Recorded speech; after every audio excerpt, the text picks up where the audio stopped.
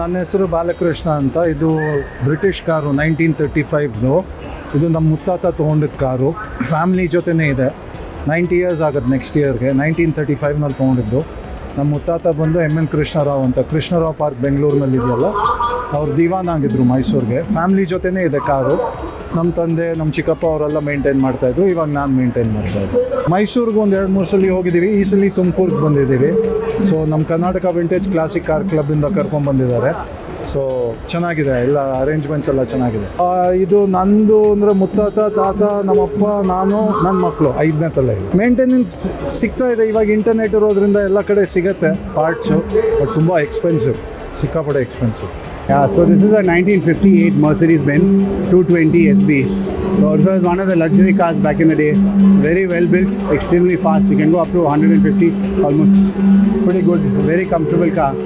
So this one, I do restoration of cars. So I restored this car myself personally, and now we drive it around. It doesn't belong to me, but belongs to one of my friends. So we drive it around there. Enjoy it.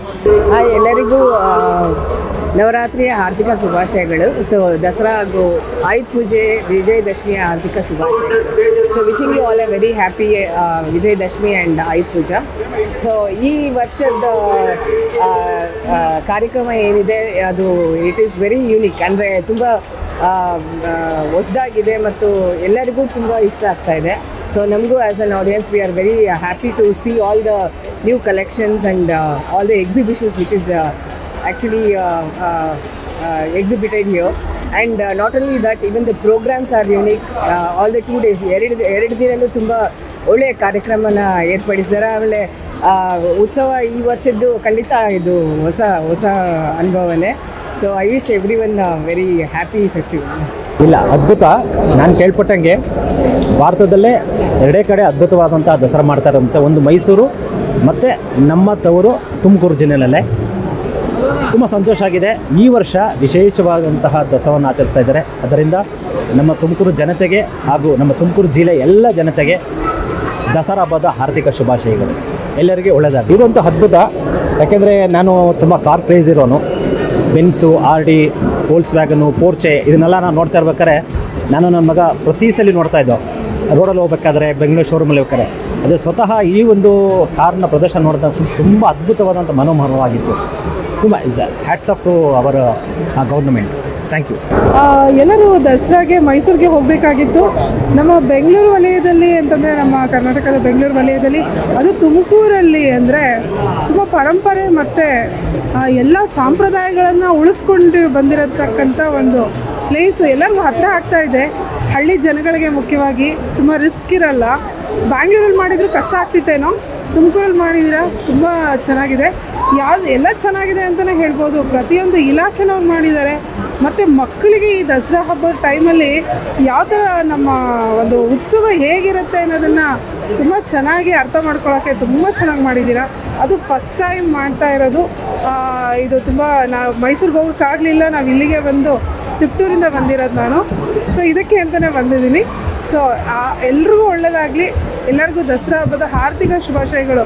ಮತ್ತು ಹೊರಗಡೆನೂ ಒಂದು ಗ್ಯಾಲಕ್ಸ್ ಇದೆ, ಮಕ್ಕಳಿಗೆಲ್ಲ ಎಷ್ಟು entertainment ಇದೆ. ಮತ್ತು ನಮ್ಮ ಪರಂಪರೆನ first ನಾವು ತಿಳ್ಕೋಬೇಕು, ಗೌರವಿಸಬೇಕು ಅಂತ ಇದು ಮಾಡಿರೋದು ಎಲ್ಲ ಇಲಾಖೆನವರು.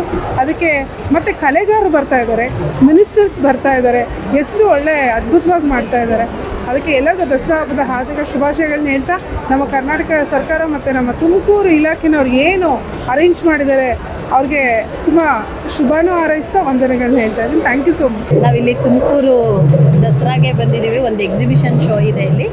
ಜಿಲ್ಲಾ ಪಂಚಾಯಿತಿ ವತಿಯಿಂದ, ತುಮಕೂರು ಮಹಾನಗರ ಪಾಲಿಕೆ ವತಿಯಿಂದ ಒಂದು ವಿಜ್ಞಾನಕ್ಕೆ ಸಂಬಂಧಪಟ್ಟಂತೆ ಮತ್ತು ಏನು ರಾಕೆಟು ಮತ್ತು ಅದ್ರ ಬಗ್ಗೆ ಮತ್ತು ಸೈನ್ಸು ಕೆಲವೆಲ್ಲ ಸುಮಾರು ಎಕ್ಸ್ಪೆರಿಮೆಂಟ್ಸ್ಗಳ ಬಗ್ಗೆ ಎಕ್ಸಿಬಿಷನ್ಸ್ ಇದೆ. ಮತ್ತು ಚೆನ್ನಾಗೆಲ್ಲ ಮಕ್ಕಳಿಗೆ ಅವರು ಎಕ್ಸ್ಪ್ಲೈನ್ ಮಾಡ್ತಾ ಇದ್ದಾರೆ. ಮತ್ತು ಕೃಷಿ ಇಲಾಖೆಯಿಂದ ಇರೋವಂಥದ್ದು ಮಾತ್ರ ತುಂಬ ಚೆನ್ನಾಗಿದೆ. ಮತ್ತು ಏನು ಧಾನ್ಯಗಳೆಲ್ಲ ಜೋಡಿಸಿದ್ದಾರೆ, ಅದೆಲ್ಲ ಒಂಥರ ಸಂಕ್ರಾಂತಿ ಥರ ಫೀಲ್ ಆಗ್ತಾ ಇದೆ. ದಸರಾ ತುಂಬ ಚೆನ್ನಾಗಿ ಅನ್ನಿಸ್ತಾ ಇದೆ. ಮತ್ತು ಬೊಂಬೆಗಳು ಆ್ಯಕ್ಚುಲಿ ಈಗ ಮಕ್ಕಳೆಲ್ಲ ಬರೀ ಮೊಬೈಲಲ್ಲೇ ನೋಡ್ತಿರ್ತಾರೆ. ಈ ಥರ ಗೊಂಬೆಗಳು ಅವ್ರು ಯಾವತ್ತೂ ವೀಕ್ಷಣೆ ಮಾಡೇ ಇರಲ್ಲ. ಮಕ್ಕಳಂತೂ ಇದನ್ನೆಲ್ಲ ತುಂಬ ಎಂಜಾಯ್ ಮಾಡ್ತಿದ್ದಾರೆ. ಮತ್ತು ಹಾಗೆ ವಿಂಟೇಜ್ ಕಾರ್ಗಳ ಪ್ರದರ್ಶನ ಕೂಡ ಇಲ್ಲಿದೆ. ಸುಮಾರು 1935ನೇ ಇಸ್ವಿಯಿಂದ ಸ್ಟಾರ್ಟ್ ಆಗಿ ಸುಮಾರು ಕಾರುಗಳಿದೆ. ಅವನ್ನೆಲ್ಲ ನೋಡೋಕ್ಕೆ ಖುಷಿ ಅನ್ನಿಸ್ತಾ ಇದೆ. ಹಳೆ ಕಾರುಗಳು ತುಂಬ ಅವೆಲ್ಲ ಪ್ರೆಷಿಯಸ್ಸು, ಅವೆಲ್ಲ ನೋಡಬೇಕು ನಾವು. ಈ ಥರ ಪ್ರದರ್ಶನ ಇದ್ದಾಗ ಈಗ ಮೈಸೂರು ದಸರಾ ಅಂದರೆ ದೂರ ಆಗುತ್ತೆ ನಮ್ಗೆ, ಅಲ್ಲೆಲ್ಲ ಹೋಗಿ ನೋಡೋಕ್ಕಾಗಲ್ಲ.